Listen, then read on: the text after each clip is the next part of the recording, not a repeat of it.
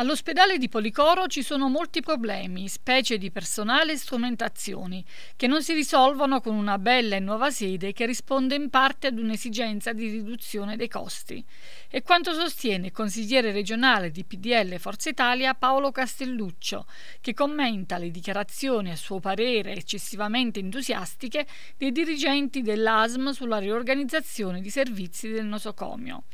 Per l'esponente di Forza Italia, le risorse messe a disposizione per completare il programma di innovazione tecnologica, con una spesa di poco superiore agli 84 milioni di euro, è solo un passo avanti verso il potenziamento di servizi e prestazioni dell'ospedale di Policoro, che necessitano di ben altri sostanziosi interventi.